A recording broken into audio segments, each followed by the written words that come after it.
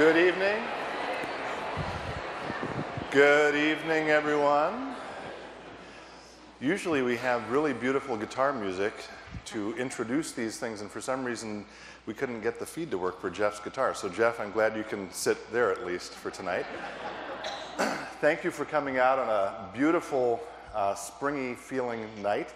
I picked up our speaker tonight and she said, I don't know why everyone is complaining about all of the weather. Exactly. You people are weak. It's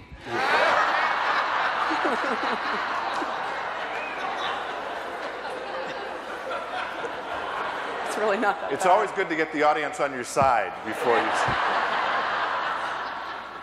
Thank you all for coming out. Out of curiosity, how many of you have never been to one of these events before, Faith and Life Lecture Series? Wow. Wonderful. Well, welcome to all of you. We're thrilled that you are here. Those of you who have been around for the 11 years of the series know that we have intentionally invited all kinds of different Christians from all kinds of different walks of life to speak at these. We've had doctors, we've had lawyers, we've had journalists and authors. Our speaker tonight is actually unusual in the fact that she is one of the few speakers we have had who actually talks about God professionally. We've had very few theologians and pastors. So she's one of the handful that we have invited, and we're thrilled she's here. You can read her bio in the program for tonight. I always like to add a couple of facts you may not know about our speakers. So I was chatting with her in the car. She tells me that she flirted with John F. Kennedy Jr. when she was a waitress in New York. She is, I will also tell you, she is still grieving a bit because she got in early enough today to have pizza at Pizzeria Lola, right? Yum. And intentionally ate half of the pizza, saving the other half for later, but unfortunately she left the second half on top of her friend's car. Thank you. She also told me that she can clean and jerk 150 pounds. Will you join me in welcoming Nadia Bolz?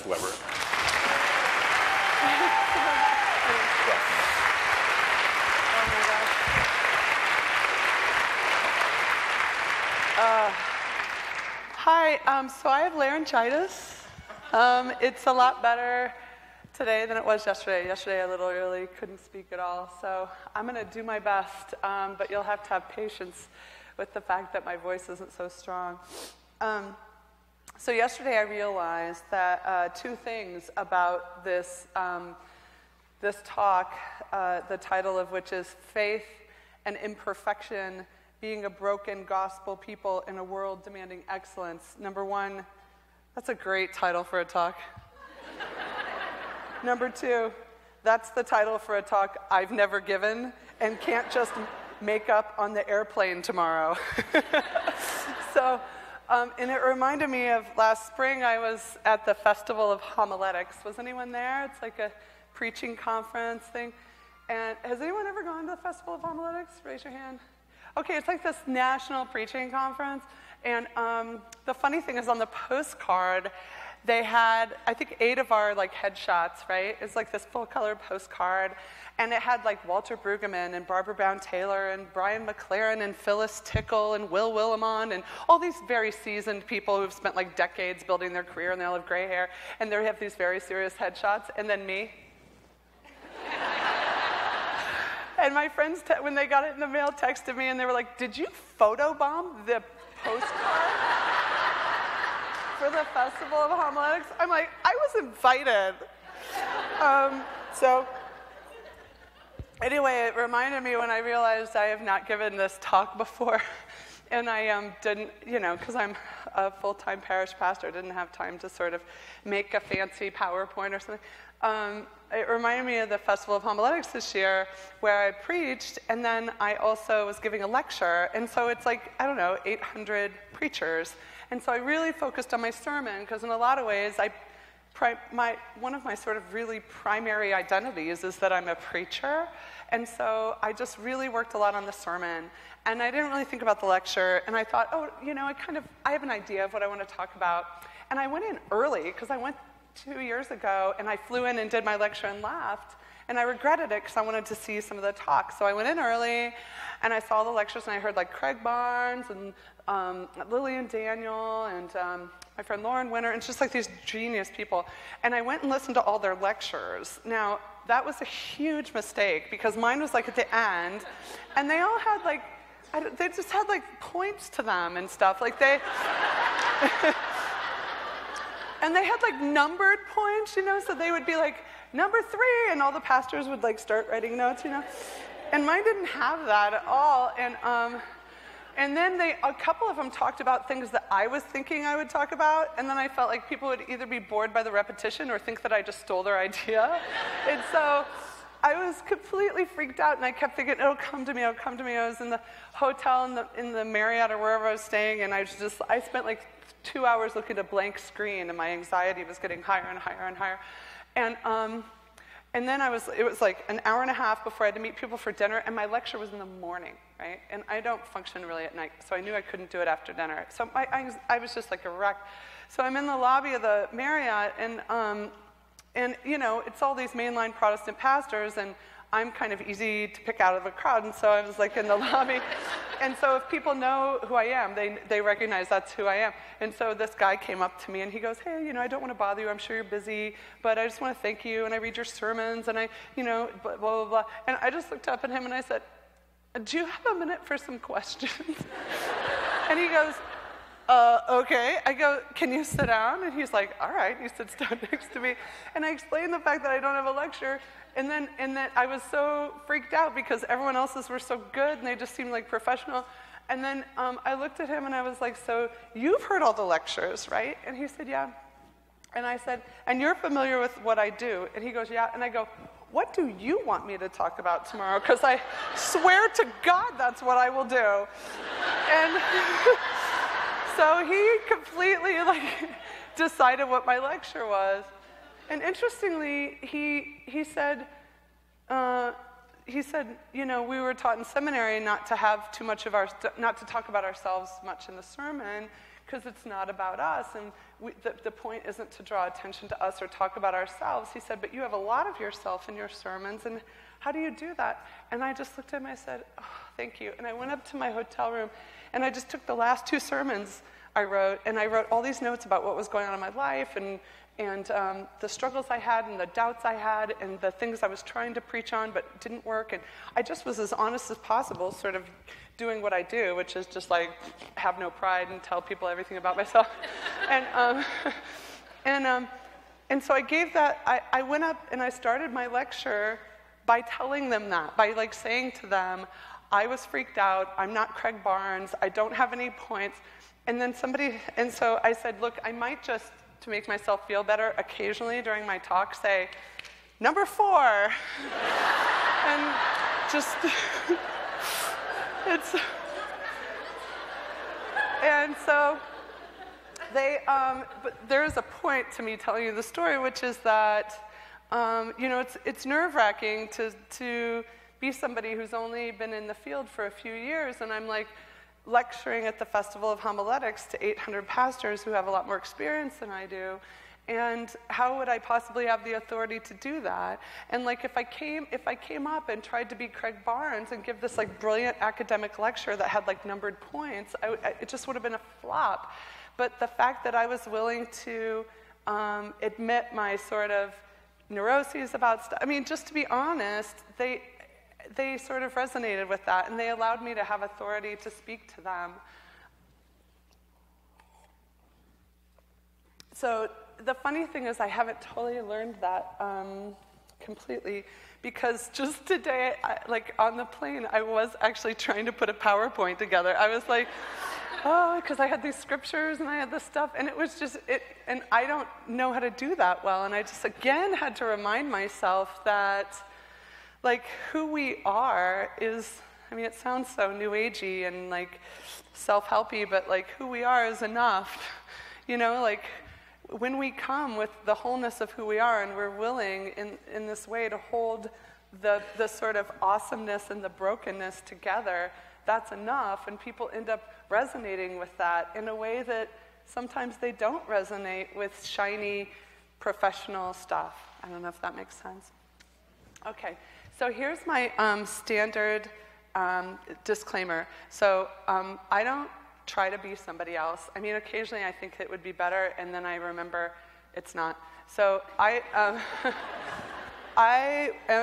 so my promise to you is that I am just really going to be me, and what that involves, if you've read my book, is that you might hear some swear words tonight, because that's just how I talk. That's literally just how the people in my cultural context communicate. So I don't sort of curate a version of myself that I think you might approve of.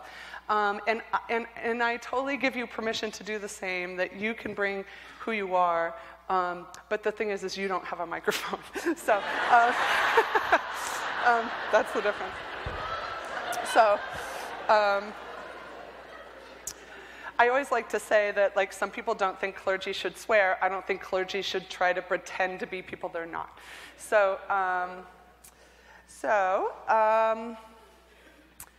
the other disclaimer is that I don't give really linear lectures. I just kind of talk about this thing and this thing and this thing, and they're sort of loosely related. As a way of getting to having a conversation. So I'm just going to talk about a bunch of stuff, and then what I really love is Q&A. So I'm just going to throw a bunch of stuff out there, and then you guys can kind of start a conversation back and forth, if that sounds good. The reason I end up talking a lot about my church is that I feel like people have asked me, do you know what the term reverse engineering is?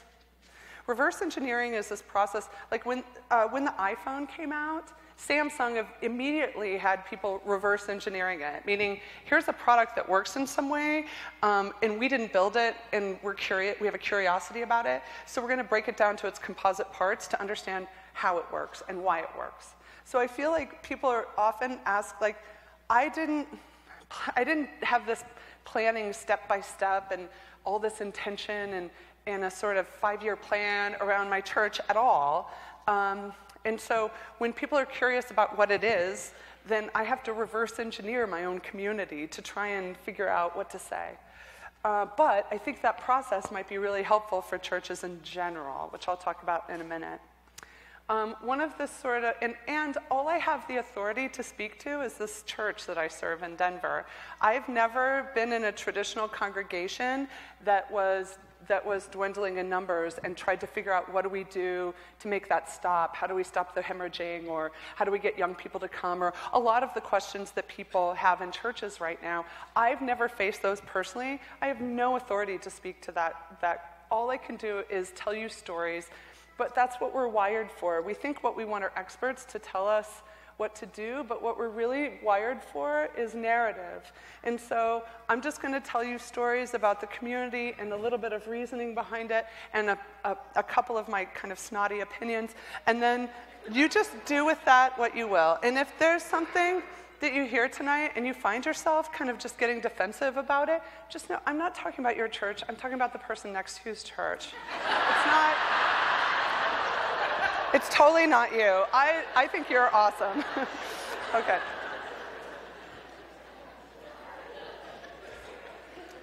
So House for All Sinners and Saints is what we call anti-excellence, pro-participation. And if you ever visit, you will totally get what I mean. Who here has visited? A few people. Yeah, it's kind of lumpy and homespun and awkward, but beautiful, right? I mean, it's incredible. So the reason we're anti-excellence, pro-participation is because we're much more interested.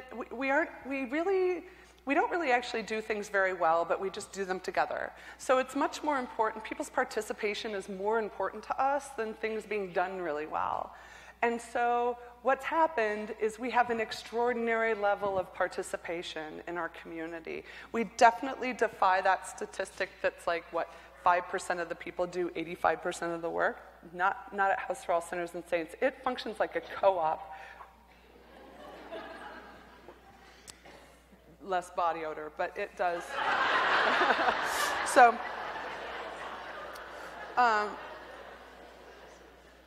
I'm going to give you some examples of what that looks like, okay? So, but first you have to understand that we have about 200 people on a Sunday, and of those 200 people, there might be 15 who are Lutheran. And of those 15, probably 13 came from the LCMS. So there's only a few people who were raised ELCA in our congregation, interestingly enough. There might be four or five. Everyone's like, ooh. So we have a lot more post-evangelicals than we have Lutherans. We have a lot of people who've never experienced liturgy before.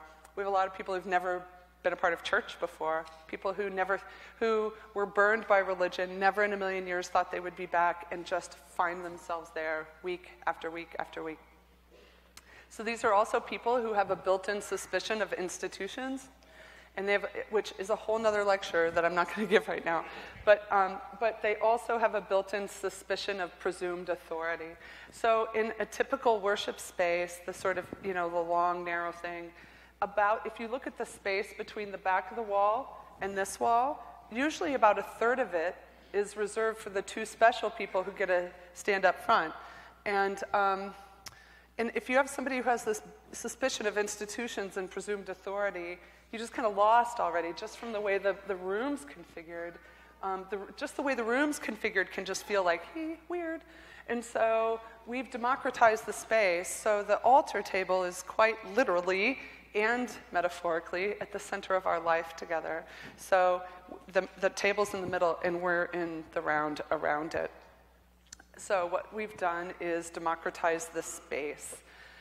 The other thing we've done is we don't professionalize the music. The music's a cappella, so we don't have somebody who's like, we don't have like this great organ player, this great band, or these great light show, or whatever. We just have human bodies. That's all we have. And so all of the music that you hear comes out of the bodies of the people who showed up. And we have a cantor who's amazing, who leads the singing, and a choral guild. So people who come like 40 minutes before the liturgy, and they with the cantor, they learn the parts. And then they sit among the community to help hold the singing. We don't like remove all the good singers from the congregation and seat them somewhere else. So I have always found fascinating. So we actually sometimes will announce, look, like if you're not used to singing in public, or like if you feel like you have a really bad voice, if you don't feel like you can sing well, at least sing loud. Please make up for quality with quantity if possible. But the fact that everyone's singing allows people who aren't used to singing or feel weird about their voice permission to also sing. That's really a metaphor for a lot of stuff in the church. The other thing is that the booklets in our liturgy, I just want to describe the first time that I went to a Lutheran church. I don't talk about it in the book, but I did go to one Lutheran church in Denver once. That will be unnamed. And and here I am, I've never been in a liturgical church at all. And they're very friendly. They hand me a bulletin, and so there's the bulletin, and then there's like a celebrate insert. So like one of the prayers is on the insert, and then the readings are on the insert, and then the bulletin has like code. So there's two books in front of me, different books, and then there's like a word I've never heard of, like sanctus, and then there's ... ELW42. The hell? And then another code, another word with different letters and numbers. Oh, and then the smaller numbers are at the bottom of the right page, and the bigger numbers are at the top and the back. Oh my God, it's like somebody stood there whispering in my ear, "You don't belong here."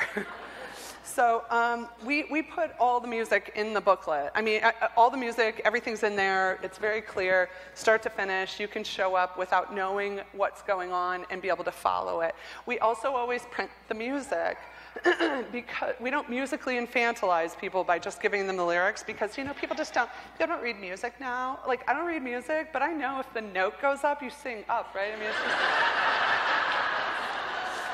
And like if there's a dot after it, it's longer, and a squiggle means you just hold on for a sec. Like it's just, I feel like that's all you need to know, because what happens when I go to churches that only have the lyrics and everyone else just somehow through some hive mind knows the tune, I'm like, I'm clearly not part of the hive mind, you know? At least if I can see where the note goes, I have like a fighting chance of participating. So we print do you see what I mean by snotty opinions? You get it now. So we print the music. Okay, so when people come in, there's a basket of booklets, but then there's 15 or 18 different booklets that are out there, and there's a sign that says, we're anti-excellence, pro-participation. Please consider taking one of the leadership books. And so at the top is written things like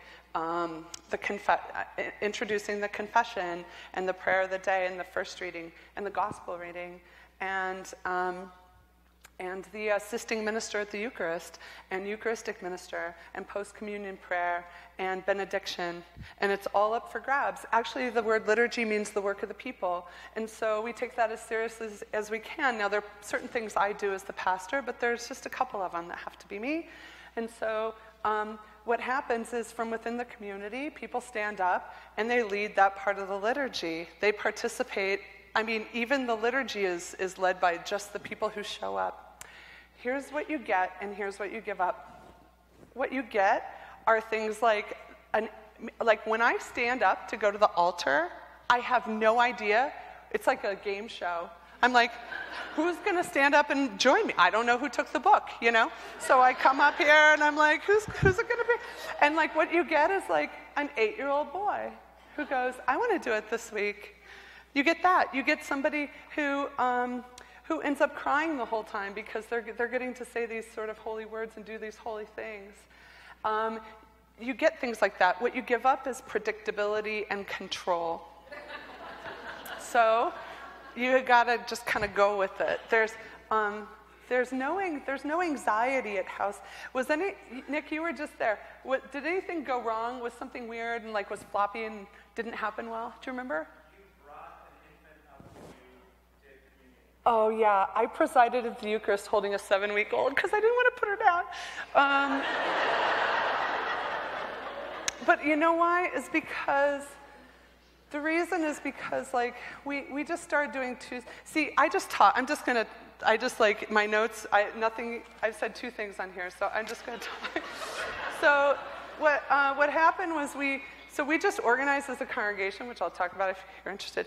But I have some things to say about the model constitution if you're interested. But, and we just went to 2 services, and we just, called appointed another pastor for a while. So just lots of changes. And so we had this congregational meeting to sort of vote in our new council, which we call the housekeepers. And it was the first time we did that. And they were, we put out the nominations, all this stuff. Told people who the nominating committee were. If you have any issues, let us know, all this stuff. And so between services, we had the congregational meeting, and somebody sort of brought up this really negative thing that they could have talked to me about instead of just that spreading negativity thing I have no patience for.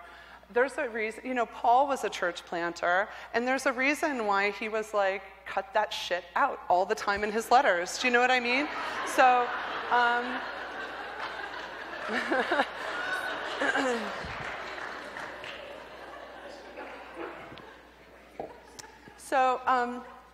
so it just, I got really mad. Like, I got upset. I dealt with it well in the moment, and that person was heard. Do you want to make a movement? No. Okay, it's noted, and we went on. But I didn't feel like it was necessary, and I resented it. And I resent that kind of negativity being brought by someone in our community. So then I had to lead the next liturgy. And it's hard for me. I mean, I go from 0 to batshit crazy really fast, and it's really hard for me to like go back and really fast. And so I just was in a bad space, and I hate trying to lead liturgy in a bad space. And I looked around right before the liturgy started because I knew I was not in a good place. And I was trying to find someone. I saw Melissa, who's very pregnant. I had just done this like henna tattoo on her belly earlier in the week. She's lovely. She was raised Pentecostal. She's like a little hipster mama. Anyway, I looked at her, I said, can I borrow you for a minute? She said, yeah, and I took her into the hallway and I said, I'm in just this really bad space. Would you pray for me so I could start the liturgy? And she said this really beautiful prayer for me. So I got through the liturgy and I looked up and there was this couple who had come in with 7-week-old twins. We hadn't seen them for a few months. They'd only been at house 4 or 5 times and before the babies came. And then we hadn't seen them for a while. It was the first time we saw them. And they have a 13 and a 16-year-old. And I think she thought she was, because she's got to be my age, and I think she thought she was menopausal. No. Twins. So I went over, because I love babies, and I just held this 7-week-old. And it was this oxytocin in my brain or something. And so I just ended up presiding at the whole Eucharist with this baby.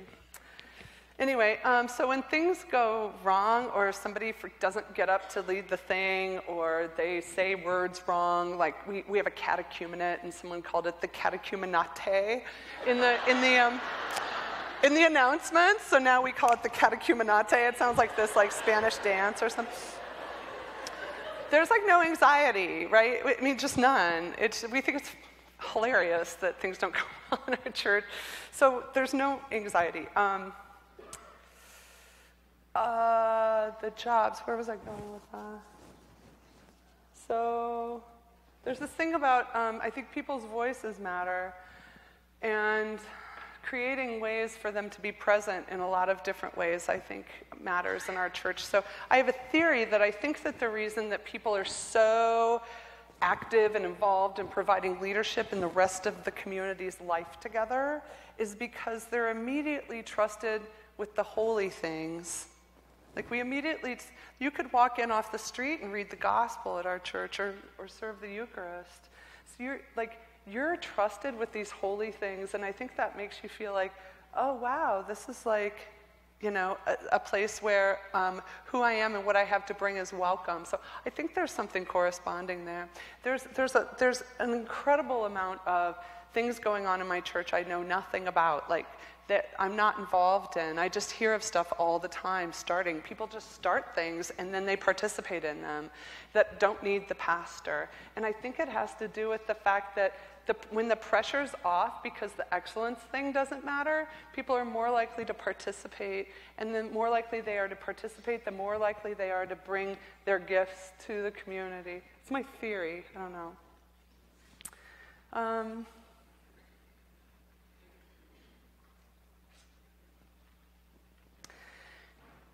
Another case I have for sort of embracing anti-excellence, pro-participation, is that I think it allows people to have a space where their imperfections and their brokenness are not something they have to feel shame about, that they can actually hold openly and not have to sort of hide.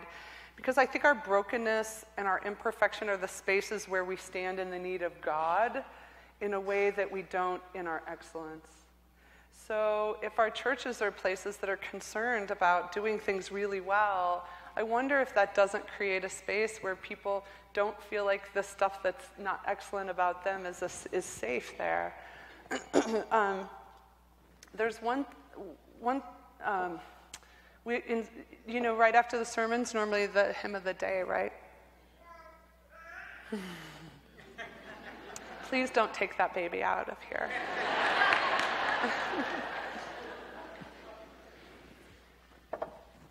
And the function of the hymn of the day is it allows the gathered people to respond to the gospel, right?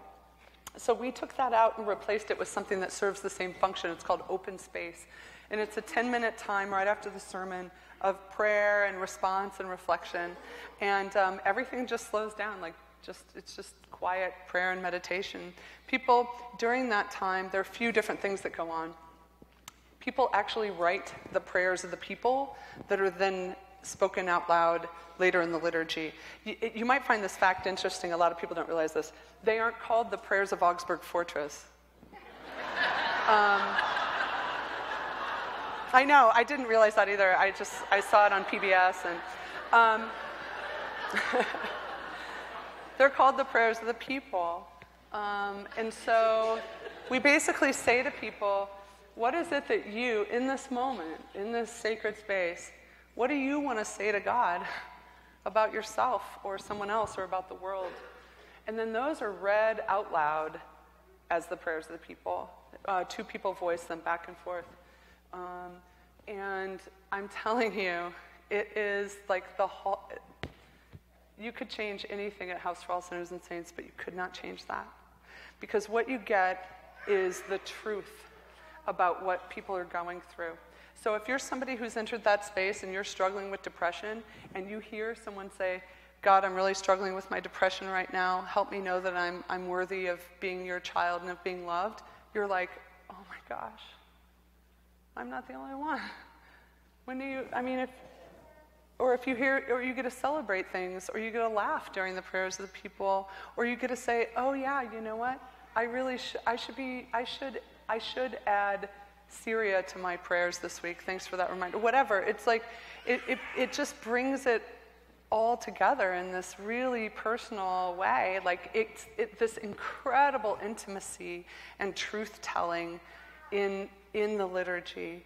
And sometimes our liturgies can be a little bit absent of intimacy and truth-telling. So there's a way in which that can be done in a bigger congregation. You guys can't, have a prayer station set up. I mean, there'd be these like long lines. We only have 100 people in each of our liturgies.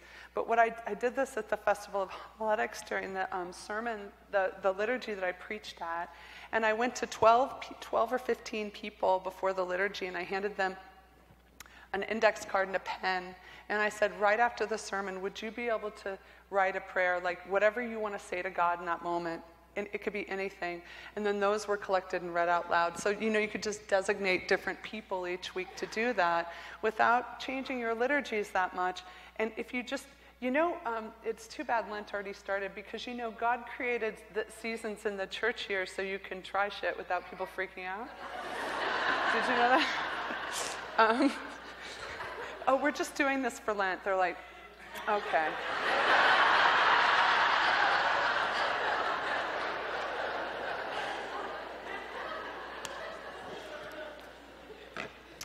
Or just try it for a month during the summer or whatever and just see what happens. How does that space feel differently when people's brokenness is just so present in the space? It's like our need and the gospel is so clearly now wrapped together in that moment. Okay, so I have a bunch of notes about stuff that you probably are not going to care about. So I think what we're going to do...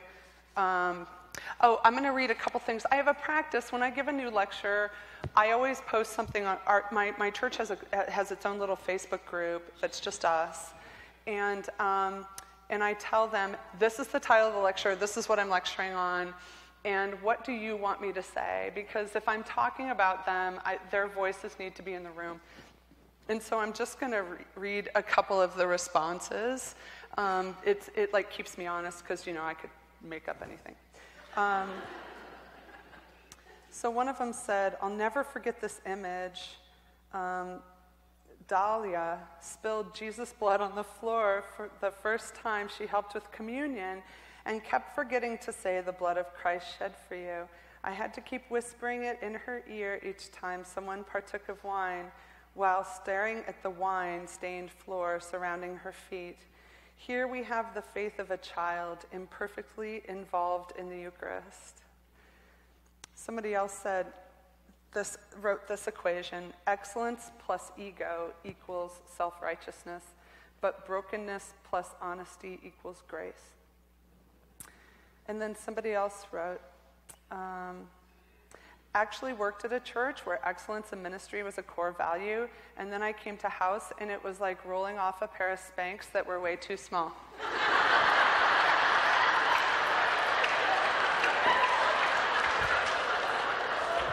Do you want to do Q&A? Yeah, what time is it?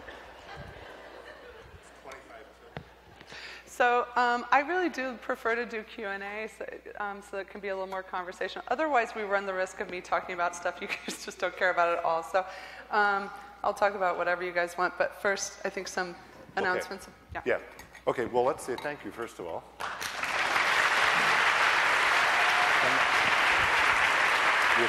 That's going to fall off. And can you flip that up? There you go. Yeah, thank you, Nadia.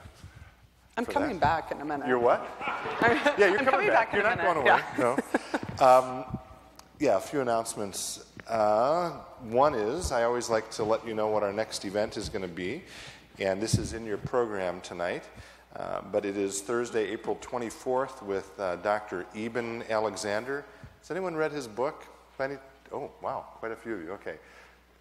Actually, last night we had Wednesday mid-week Lenten worship, and someone came up to me after worship and said, "You've got to hear about this new book." And I said, "Oh, yeah, he's coming in April." So join us for that, Thursday, April 24th, 7 o'clock again, here in the sanctuary. If you'd like updates about upcoming events, you can give us your email address on this form, or you can go to our website, faith-and-life.org, or there's this new thing called Facebook, which you can also go to and like us there. And those are all easy ways for us to communicate upcoming events. I will tell you as well, we're hard at work on next year's series. We always have 5 speakers, and we have 4 of them scheduled. We'll have information about that coming out in the next couple of months, so stay tuned for that. I also always like to say a few thank yous at these events. You may have noticed that there was no ticket for you to come in tonight, that you had to pay no money to be here. From the very beginning of these events, 11 years ago, we have always worked hard to make sure that they can be free and open to the public, and that is only possible thanks to the generosity of some wonderful people and organizations locally. So let me just say thank you to some of those. These are again listed in your program. I'd like to thank Thrivent Financial for Lutherans, the Community Crossroads Group, Productivity Inc., and I don't know if representatives from all these organizations are here tonight, so I'm not going to call them out individually, but Productivity Inc., Cressa, TCF Bank, Rapid Packaging, Sparky Abrasives, Luther Seminary, the McLaurin Institute at the University of Minnesota, Fuzzy Duck Design, and the Bookcase, which is Minnesota's oldest independent bookseller and which always helps us with book sales. So thank you, people from the Bookcase out there. There are also a lot of individuals who contribute very generously. You are here thanks to all of those individuals and organizations. Would you please say thank you to them?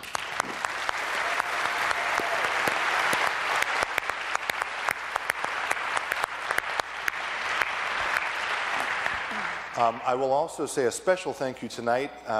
You know, people ask me all the time, how do you figure out who's going to come to speak at this thing?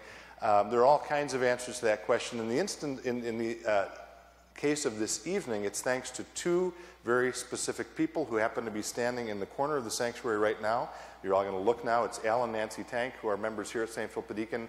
I don't know when it was, Al and Nancy. Last year sometime they came back. You had spoken at the National Youth Convention for the LCA, and they had a friend who went who was on fire about you, and they said, maybe we should have her come. And I said, okay. So Al and Nancy, thank you for that, and you all can say thank you to them later as well. And then I guess the final thing I will point out is that Nadia's book, which is a New York Times bestseller, is available for sale tonight.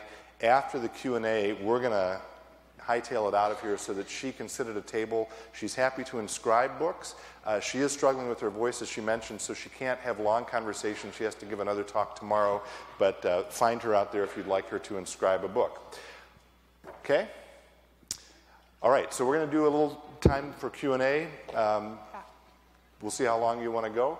Well, it won't go all night. You know, we won't be here. There's a microphone right there and a microphone right there. And go to it.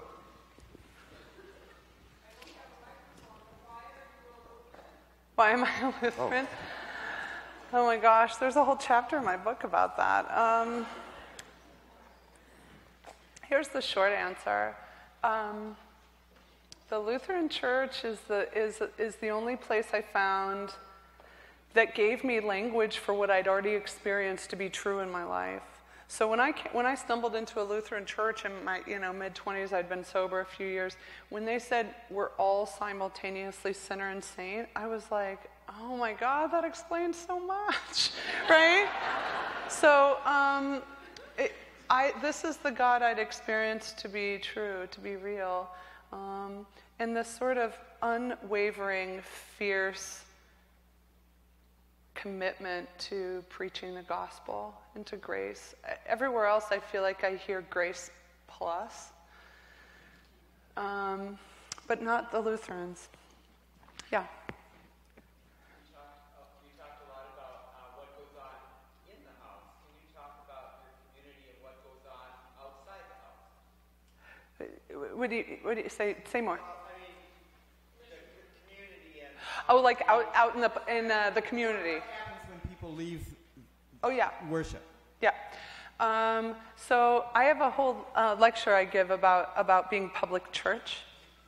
And so we, here's another great sort of example of me getting something wrong, is that the first year of house, it's really hard to start a church from scratch. I wouldn't recommend it. It's really hard to build up the dying institution of the church in the urban core amongst a heavily cynical population.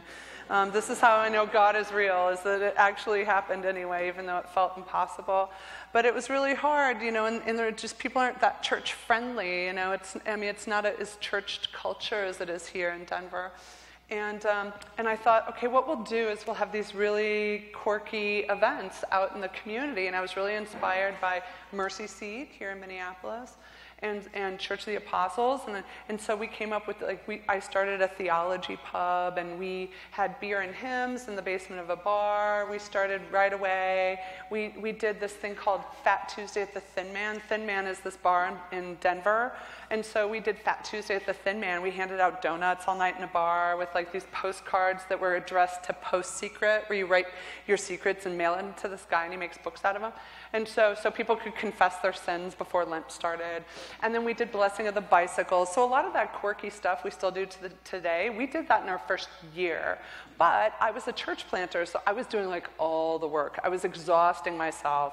My friend Ryan Marsh, who's a church planter in Washington at Church of the Beloved, someone asked him, what does it take to be a church planter? He's like, mostly a station wagon. So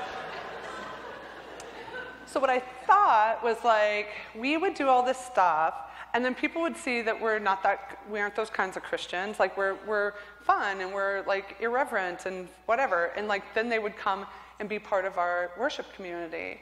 And so I exhausted myself for a year doing these things. And then at the end of the year, I reflected on it, and I was really tired. Actually, a year after my ordination, I read all these notes that people wrote me at my ordination. It was bound into a little book, and I read them, and I just sat there bawling because I felt like a failure, and it was so hard, and all of these hopes they had just seemed so far away because nothing was working, and I hated all the people, and it was just terrible. Anyway, so at the end of the year of doing these events, I reflected on it, and I was like, okay, 0 people came as a result of these events. No people came to liturgy on Sunday as a result of these events. And I felt like a failure. I was like, okay, I thought I could do this. I can't do this. It's too hard. I should give up. And then I thought, geez, that's ridiculous. Why is it a means to an end and not just an end? Right? It was why? Because there were a ton of people in the community, the broader community, who participated in these things we did, Operation Turkey Sandwich and Blessing of the Bicycles, and loved it. And my church members participated and really got a lot out of it, and yet I was seeing it all as a failure because it failed to produce this thing that I thought it would. And then I thought, well, what if all of those things we're doing are an end in and of themselves and are not a means to an end? And then all of them went to being successes in my head instead of failures. Because a lot of times, I spoke at Luther Seminary at some point about evangelism. And again, I crowdsourced in my community on Facebook. I'm like, oh my God, they want me to talk. Do we do evangelism? And someone's like, we definitely don't do evangelism. They said, well, but I do talk about my church all the time to my friends and invite people and post stuff on Facebook, but we don't do evangelism.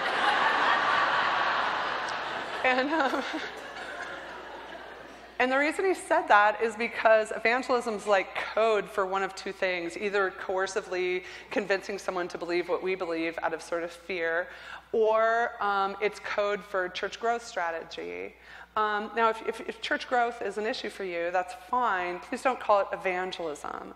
If really what you need is to recruit people because you are tired of serving on the committees and paying all the bills, and you really think that they should have a turn at it, that's fine. That's totally not evangelism. And so it was I was guilty of this thing of being pretending this stuff I was doing was one thing when really I had this other result in mind, and then judging it according to that. So we do a lot in the community, and honestly, at this point, it's built into the DNA of the church. We do it because we think it's fun. That's it. Literally, that's it. And when we put out press releases, people are why are you doing this? We're we think it's awesome. So we don't care. We're just I think a lot of what we do as a church is really to entertain ourselves. We just think it's hilarious. We think we're hilarious. So.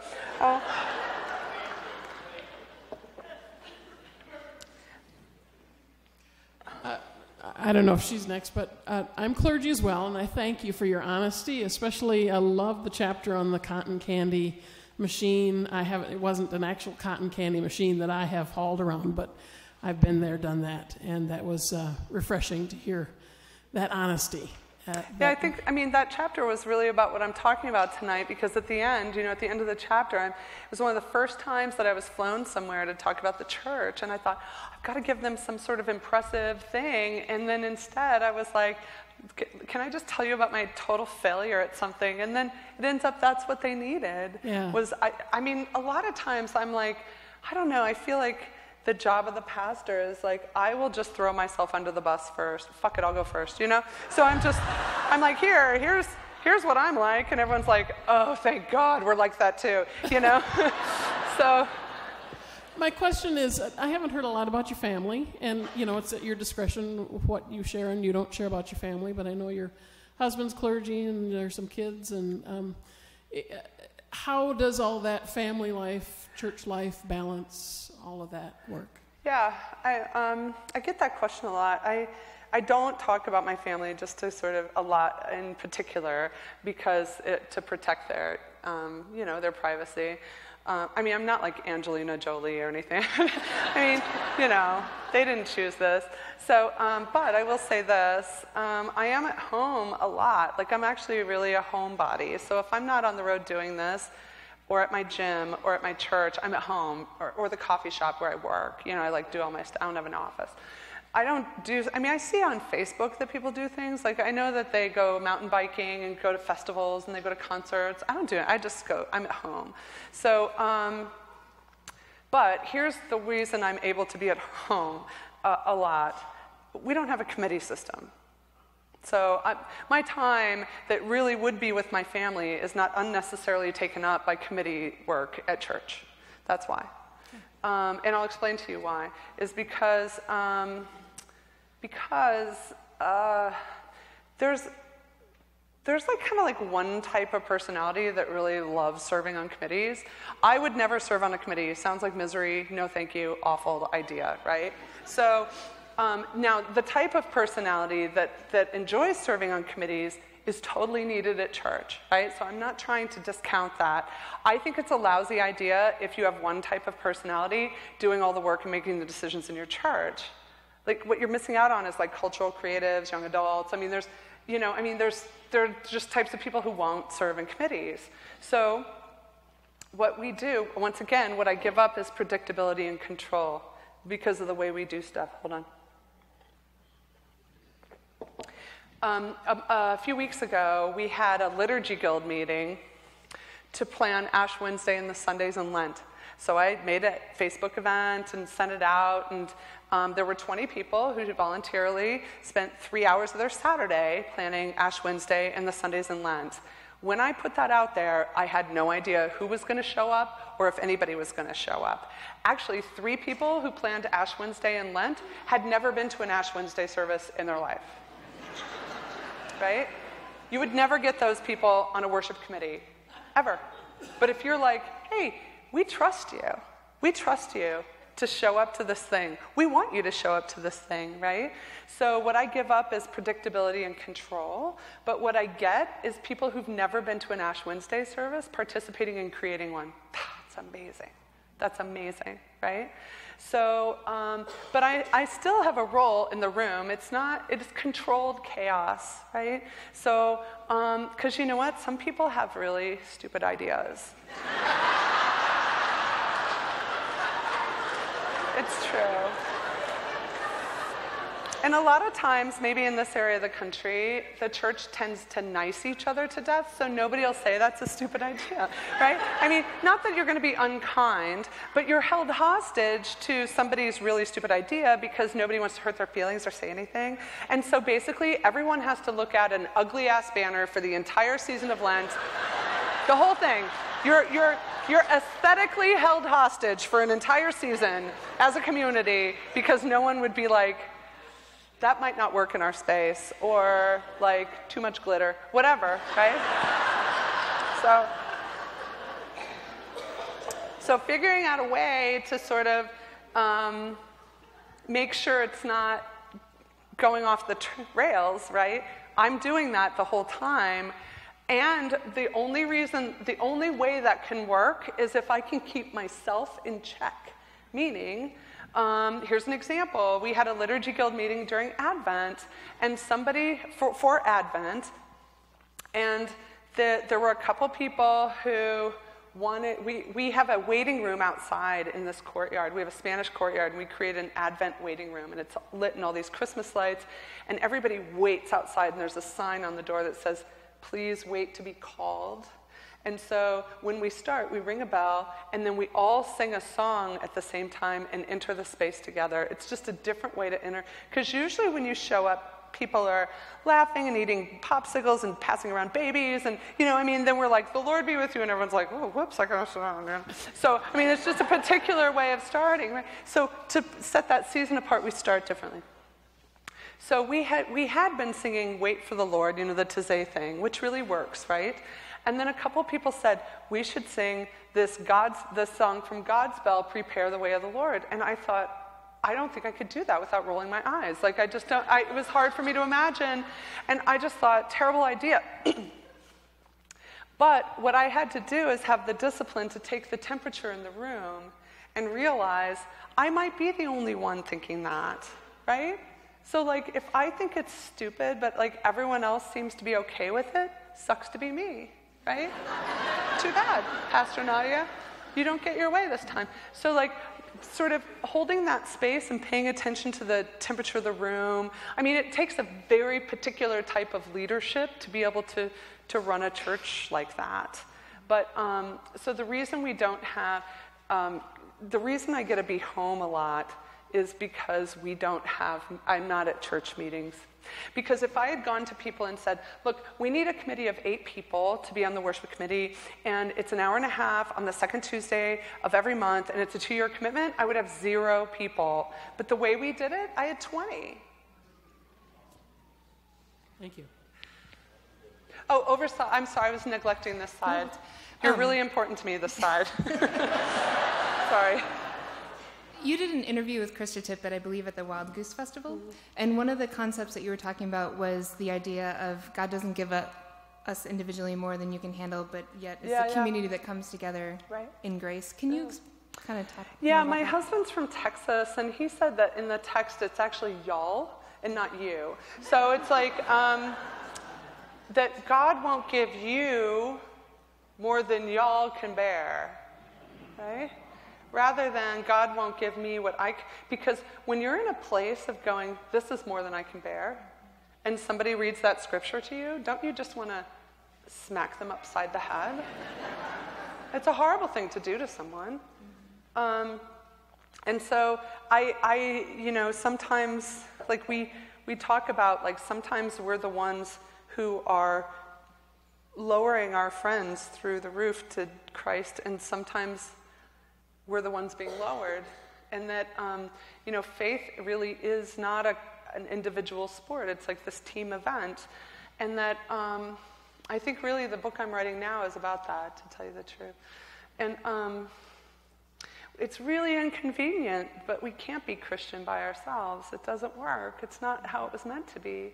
And so we have the messiness of other sinner saints to deal with, you know. I have to say it's really lovely the way people in my congregation love each other. It's one of my favorite things to behold. They really do pray on each other's behalf very fervently. That's a big part of our Facebook group. People posting things they need prayer for.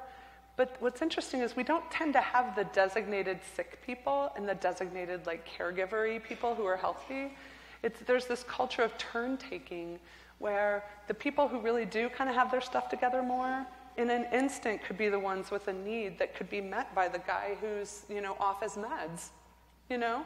So I don't know, and I can't tell you why that is, really. I can't say that I created that. I think just having that space of real honesty where people really can bring their brokenness, and there's no shame to that, and people are just loved for it, allows for that, because there's not people sort of hiding behind a facade of I've got it all together at my church.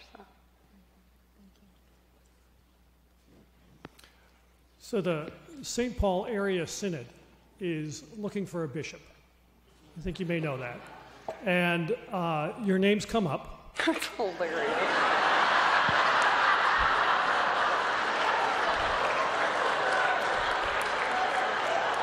Let me tell you how I hear that. I hear that as, we'd like to give you the opportunity to have a life that you would be miserable in exchange for a title.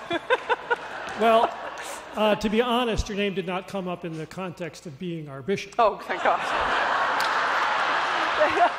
Thank God. No, I'm serious. There are clowns every single season who I get a call and they're like, your name's on the first ecclesial ballot for a synod. I'm like, and then when I stop laughing, I'm like, take my name off. So your name did come up in the context of how does a bishop support you? Oh, yeah. That's a really good question. You should ask my bishop because he is amazing at it. Okay. Jim Gonia is my bishop. Anybody know Jim? Yeah. Now, in all fairness, he wrote the recommendation for candidacy for me to begin with years ago, so he knows me really well. We're friends. But now he's also my bishop. He has been for a year, I think. Man, it's amazing to have a bishop who texts me and goes, like, how's your soul? Like, how are you holding up? He actually said, look, like, I see you and your congregation as a resource for the broader church. Therefore, your health and your congregation's health is something I'm really invested in because I want you to remain a resource. So I don't want you to burn out. And, you know, he checks in with me on a regular basis. And I'll tell you what the ELCA does well, really well. All of the congregations that are sort of similar to House in the ELCA, they were all but one, I think, were started by people who were not ordained when we started these churches. Most of us also weren't raised Lutheran, interestingly enough. But the ELCA might not be great. The institution's not so good at starting these churches themselves. But what they're amazing at is recognizing something that's going on and saying, how can we support you?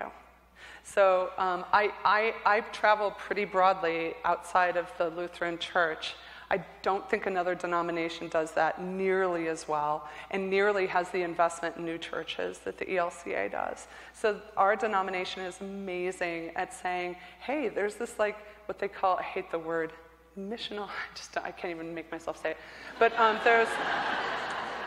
there are these sort of new communities that are emerging that are native to millennial culture and look different, and it happens differently there, but how can we support it? So I have to say that they're incredible at that. Here's what the ELCA did. They ensured I had a top-notch theological education, and then they trusted me with it.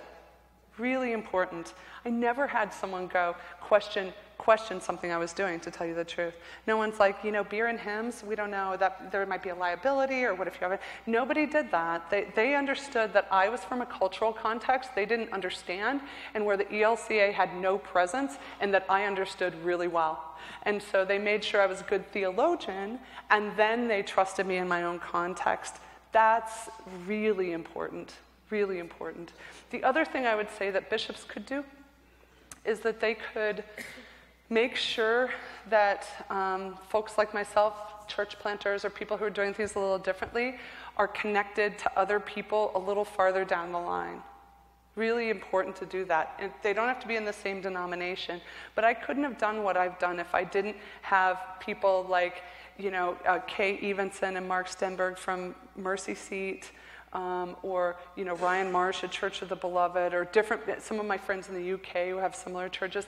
If there weren't people who always picked up my call, right? Because it's really hard work. So they need to really make sure that they have that good network of people who've been doing it a little bit longer. I think that's the way we should be training mission developers. The way we train mission developers in the ELCA is not the best idea, I think. I think, it'd be great is to get the people who are new church planters together with a whole panel of 10 or 12 church planters that are like 2 years in, 5 years in, 10 years in, and they spend a whole afternoon saying, here's all the mistakes we made. Here's all the mistakes we made. Here's some things we were totally surprised by that worked, right? Here's some best practices that took us a while to figure out. Here are some amazing stories, right? That would prepare people in a way that having, bureaucrats giving PowerPoint presentations about, oh my God, you know what I hate? Natural church development. Do you guys do this? Anybody do this in the church?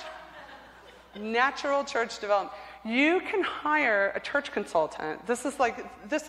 My whole lecture is against natural church development. That's what it is.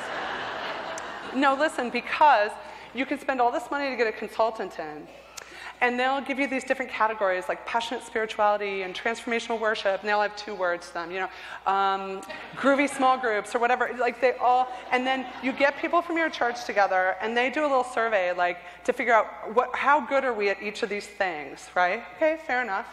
And then what you do, the whole point, is to focus on the thing you suck at. Who's going to be energized for that? Look, we've decided what we suck at. Let's have a meeting and just talk about that the whole time, And then we're going to have our whole year dedicated to the thing we suck at. And I'm like, well, the messages are interesting there because, and then they'll show you an image of a, water barrel with that has the slats with the metal ring around it, and it'll say, your congregation can only hold as much water as the lowest thing in the water barrel, the lowest plank. And I'm like, wait a minute, whose value system is this that says that we have to get the plank all the way up on all the things? That sounds like corporate American values to me. That does not sound like gospel values to me, because if we suck at something, I bet the church down the block is awesome at it. Why is it that we're judging ourselves, according to our budgets and our buildings and our programming with a set of values that shouldn't have ever been ours to begin with? There's so many pastors out there that are so discouraged, and I feel like it's like they're saying, my little business isn't running the way it should. So I think there's a way that we bought into American corporate values in a way we never had any business doing in the first place. So, when people are like, the church is dying, I'm like, wait a minute, when you say the church is dying, what do you actually mean by that? Do you mean we aren't as great at being this impressive institution that owns buildings and properties and has all this stuff going on with it? Is that what you mean? Because I don't know that actually is the church, because there are a lot of things that the culture does really well. The culture does daycare well, and they do premarital counseling. There's all these things that the culture does that we don't necessarily have to replicate. The culture has buildings, and our society has places that people meet, and all of these things. But I guarantee you the thing that our society will never do is preach the gospel and administer the sacraments and declare forgiveness of sins. You know why? That's our job. That's our only fucking job. That's it, right?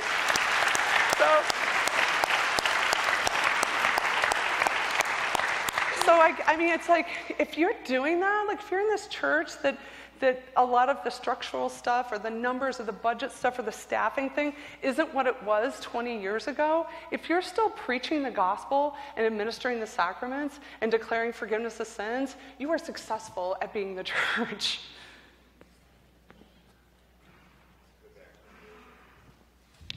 Okay, I have a question for you that's a little more individual, not necessarily big church. I'm taking an alpha class right now, and our topic this week was resisting evil. Oh. And so there were some things that were said there that I was kind of curious about, and then I remembered what you said about you're 100% sinner and 100% saint at the same time. And so it kind of came down to at the end that resisting evil is submitting to God. And can you be submitted to God and living in sin at the same time? And then someone equated it to taking 4 steps forward and 3 steps back. And it didn't really sound that hopeful to me. So I'm just wondering, like, okay, I'm really confused, because where's the hope in that? So when you're saying I'm 100% sinner and 100% saint, that really resonates with me, but taking 3 steps forward and 2 steps back doesn't. So I was just wondering if you could touch on, because we're talking about excellence and brokenness, about, is that grace? What is it that is saying, how are you submitted to God and also a sinner at the same time? And how does that work? Thank you for answering. Gosh, no, I love that. I'm going to sit down while you answer it. Yeah, because you're like, you take a while with these.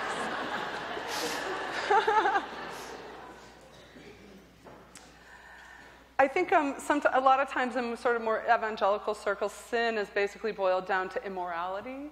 And so basically you can avoid immorality, right? So if really you think sin is these sort of a list of things you shouldn't do, you can actually avoid doing those things. And so in that mindset, you're just walking in righteousness, because you're avoiding the no-nos on the list. Well, you know what? You are still a sinner, right? You cannot commit these acts of immorality, and you are a 100% sinner. Because really, when our relationship to God is determined by how well we're doing with the list, with the no-no list, that's called, in Lutheran circles, living under the law. And when really you're living just under the law, there really are 2 options: pride or despair. That's it. You're either prideful of the fact that I'm the best at not doing the no-no list, or you despair in the fact that I can't manage to be perfect. Neither of those, as you said, is particularly hopeful. That's why we have this sort of intercession of God's grace that is transformative, that we don't manufacture it, we don't distribute it, we don't decide how much we get. It is just a fact that we're just immersed in all of the time. And so somebody asked me recently, I think it was in a more evangelical setting, they're like, hey Nadia, because here's the thing, I feel like I'm not pursuing God. God's pursuing me all the time. I don't really do anything to pursue God. Someone said, what do you do personally to get closer to God? And before I knew what I was saying, I was like, what? Nothing. Why would I do that? That's what? I wish he'd leave me the hell alone half the time. So it's this thing that pursues me. So I'm not concerned with doing it right, getting it right. I mean, I try to be kind. I try to acknowledge when I'm wrong. I apologize to people. I try to be a good person in the way that anybody would learn in Girl Scouts, right? But that's not religion to me. That's not spirituality. Hi. This all sounded so much better in my head, so I'll give it a shot here. You're going to do awesome. Huh? You're going to be awesome. Okay, thanks. First of all, like the woman that spoke earlier, I first was introduced to you through our own Krista Tippett on being. And you came into my life at a time, this whole past year has been very difficult with being in a relationship with an alcoholic. And so I listened to you a lot with your Tuesday, the podcasts that come out. And so many times you have given me so much back from what you have, your words. Thanks. And I guess my question would be, one, first I just want to say thank you for that. You have no idea how you have helped me survive this past year. Wow, thanks. So my question would be, where do you find your words? How do you know what to say? Do you meditate? Do you pray? Or does it just come? I'm thinking it probably just comes, right? So I do a lot of public speaking, and nobody has ever asked me that question. Thank you for that question. That's a really lovely question.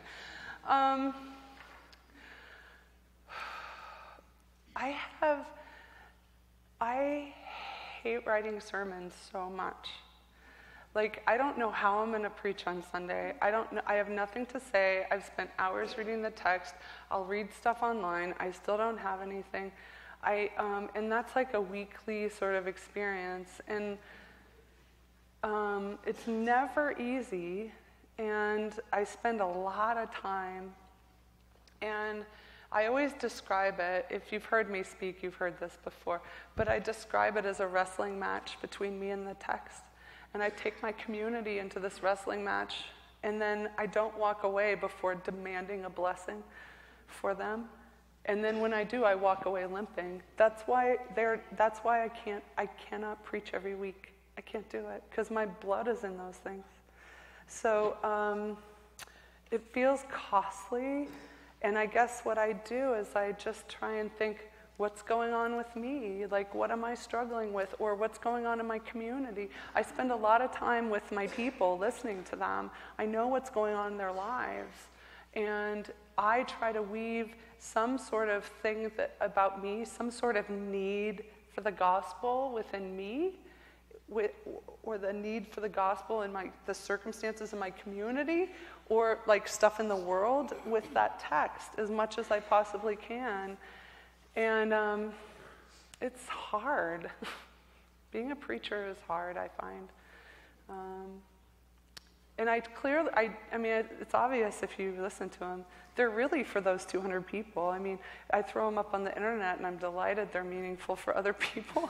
But it's really for them. I mean, being these people's preacher is like a huge part of my identity in the world. And it's an honor that they let me do it. But I do it with fear and trepidation. I don't have confidence. I'm not an overly confident preacher. I'm actually fairly faithless. Like, I look at the text every week, and I'm not kidding, I think, well, I've had a good run. It's not a joke, but I'm like, it's clearly over now, you know? I always try and keep like 20 minutes of Lectio Divina in my back pocket, just in case nothing comes. But somehow it's like being in the wilderness, and like, it's manna that's for other people, you know? It's like every morning I think, oh, I'm going to wake up, it's not going to be on the ground, and there it is. And it's there because God wants God's people to be fed. It's not there because I'm some sort of genius or I'm some sort of great preacher. I think it really is manna because God wants God's people to be fed. And I just rely on that, I think. Well, don't change, okay? Are we done? Oh, no, okay. Oh, the last two. But he's been waiting patiently, but he just sat down because he was so tired. I didn't want to. Okay. Hi. Your church is full of people just like my stepson who is very suspicious. Yeah. And I would really like to try to find a way to help him understand that religion is not the same thing as God. He sees religious people as hypocrites because they say one thing and they do something different. They don't live out their faith in a lot of ways. And what you're saying about the sinner and the saint is probably a lot of that. Yeah. But I wish, honestly, that your church was here so I could bring him to your church. But I'm wondering if you have a way or a means of... Well, you know, the place that we have where that is so clear that God and religion are not the same are 12-step meetings. So does he, if he's lucky enough to have an addiction of some kind? Actually, he doesn't have an addiction, but he probably doesn't have quite as many tattoos as you do, but I'm like, if I bring him your book and I show him the cover, would he read it? Yeah. Because I think he would feel like akin with you. Yeah. Because you look like him. I know. Well, I mean, the tattoos, you know. Yeah. I mean, I think people also get the impression that, you know, people with tattoos are dangerous or, you know. Oh, we're totally dangerous. Yeah, I don't know. I mean, we're all on our own path. I mean, I imagine there were a lot of people in my life during that decade that I sojourned outside of Christianity who felt the same. And I don't think that there was anything that they could have personally done to hasten my return to the church. So I wish I had some sort of advice for that, but I don't. There are some really great churches in the Twin Cities, though. You know, Humble Walk and Mercy Seat and House of Mercy, and you guys probably know some others, Solomon's Porch. So there's some really amazing communities here that he could totally check out. Okay, one over here, and then the guy who was tired. I was intrigued by your comment about your worship planning group and the 3 people who've never been to an Ash Wednesday service that came to that planning group. Yeah. And my understanding is you did not come from a liturgical tradition growing up either. What's your first experience of Ash Wednesday and how'd you react to it? Can you talk about that? Repeat the last. What's your first experience of Ash Wednesday? Yeah. And how was that? How'd you react to that? I reacted very strongly to it, actually, because Matthew's internship parish was in Eugene, Oregon, United Lutheran. And I'd never experienced Ash Wednesday before. And at the time, I was working at the HIV Alliance in Eugene, Oregon. It was a perfect job for me because we had this little cottage, and I made 2 meals a day for people who had HIV. So anybody who was HIV positive in Eugene, Oregon could come to the Acorn Center, and I would just be hanging out, chatting with them, and making them food. It was like an amazing job. But I was around a lot of death, more death than I'd been involved, been around intimately before.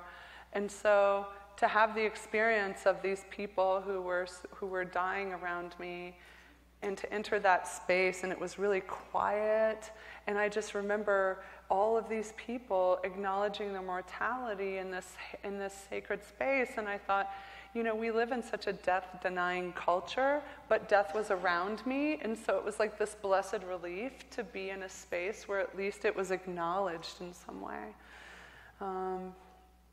Ash Wednesday this year was very intense. I did a funeral on Monday. There was this, that Monday of Ash Wednesday was one of 3 days off in a month's time that I was going to get.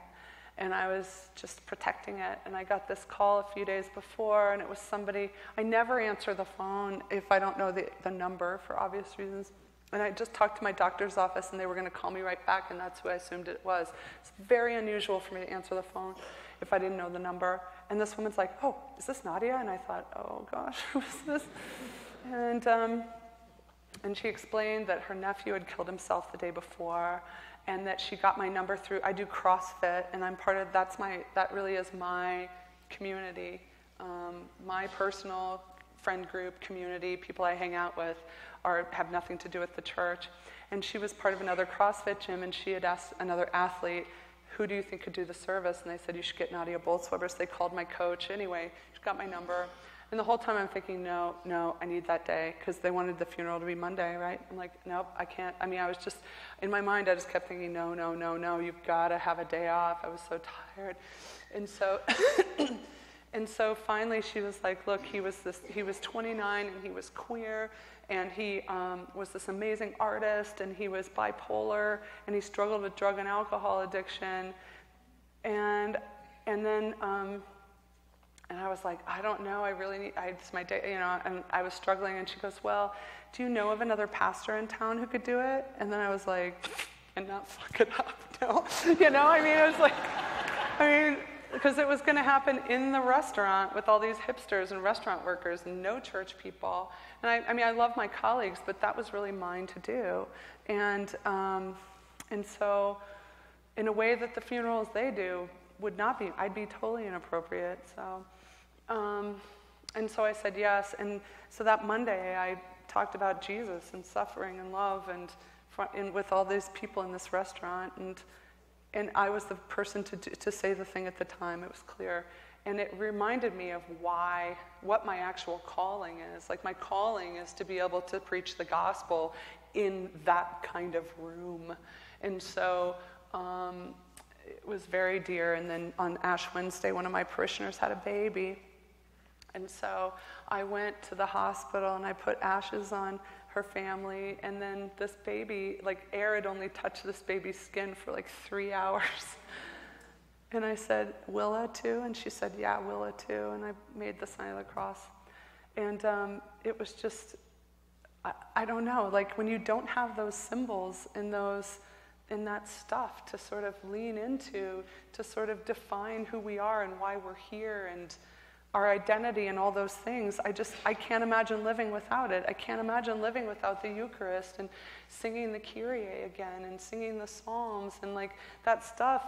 I think the reason that people come to House for All Sinners and Saints is there's so much uncertainty and chaos in their lives, but they come to church, and it's patterned and it's regular, and there's something trustworthy about it, and it's really deeply rooted, so they don't have to be cynical about it, and like they need it, like they need those signs. So I mean, I guess I'm here to say, like, people need this stuff. So even though we're cynical about the delivery method that the church has used for a long time, doesn't mean that we don't want what the church has to give. And we can't conflate the delivery method with the stuff, right? So, it's like there used to be phone booths dotting the landscape of America. They were everywhere, right? There were phone booths everywhere. And like, I defy you to tell me where a phone booth is now. So you can look at that data and go, wow, it's really sad that nobody cares about communicating with other people on phones anymore.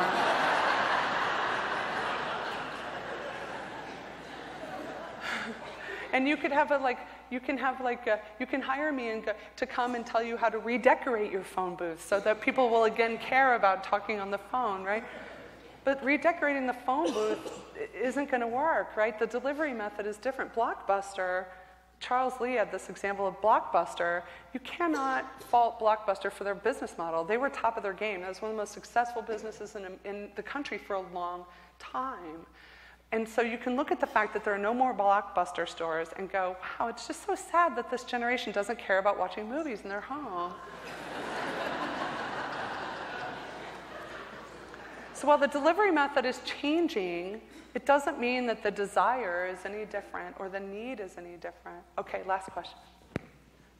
No pressure. Yeah, right? Why? Oh my God. Whoa. Why Olympic weightlifting? Oh. Okay, I'm obsessed with Olympic-style weightlifting. Do you guys know what that is? The clean and jerk and the snatch? Do you ever watch it on the Olympics? You guys know what it is? Oh yeah, you're a CrossFitter. So it's like such an obscure sport that nobody cares about. But I competed in the Rocky Mountain State Games and won the gold medal in my weight class and age group in Olympic-style weightlifting this summer.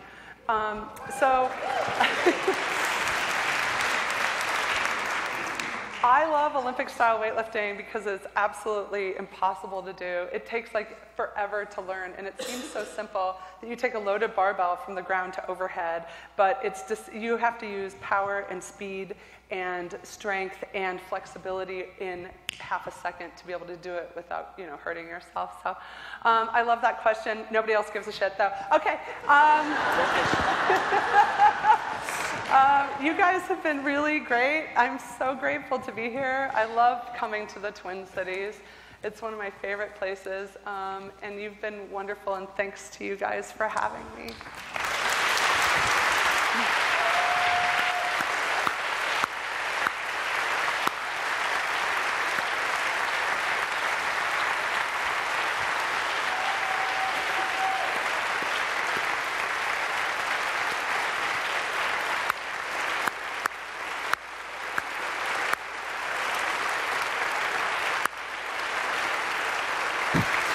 I just want to say this.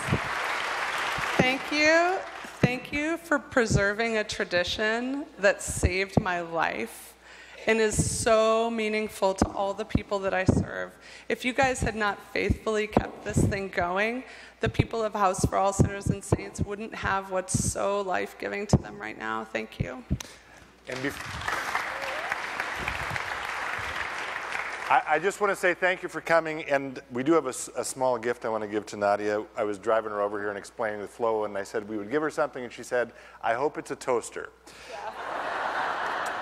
As it happens, we are giving her that, but that's in my office. So in here, we're giving her a plaque that says, with thanks to Nadia Bolz-Weber for bringing faith to life. Thank you so much. Thanks.